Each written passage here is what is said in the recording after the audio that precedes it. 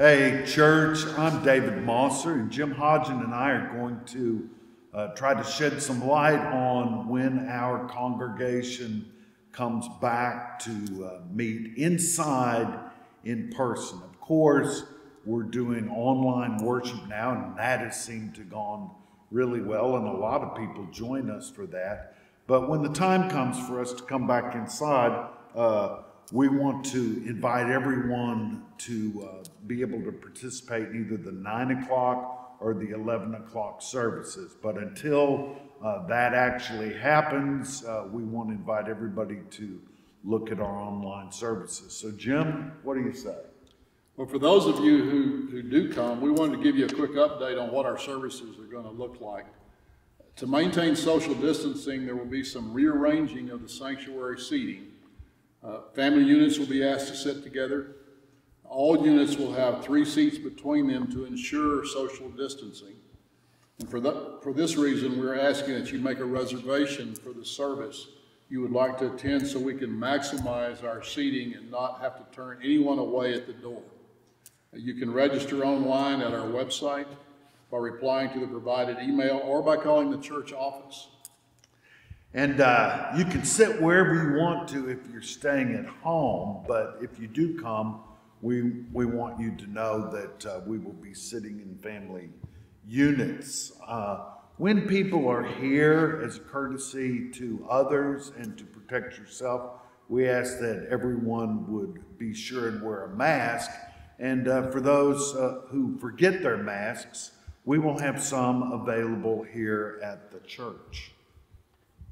Now, the entrance to the facility will only be through the doors in the atrium. You will exit through the same doors, maintaining appropriate social distancing. And as you make your way through the doors, we'll have staff or volunteers stationed there to greet you.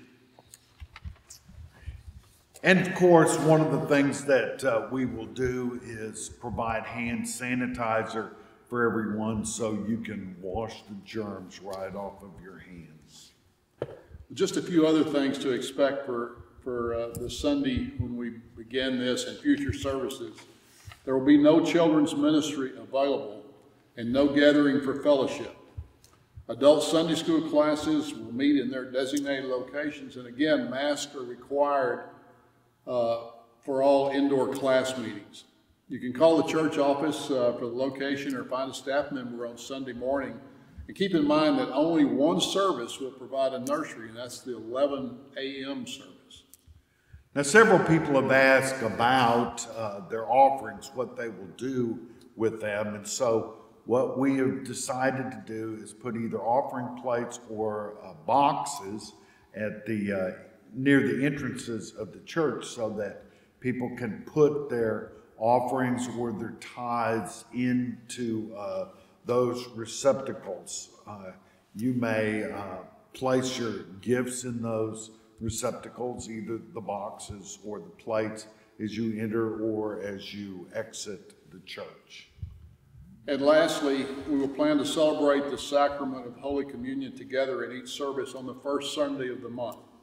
We'll gather at the Lord's table together using the same communion elements we use during the drive-through services and the outdoor service communions. And just so everyone knows, we are going to be very diligent about wiping down, cleaning, and disinfecting all of the areas of worship in between and after the services. And that goes for the entire church as well. We are deeply committed to keeping our facility as antiseptic as we possibly can. The church office will be open for the congregants from 9 to 3, Monday through Friday.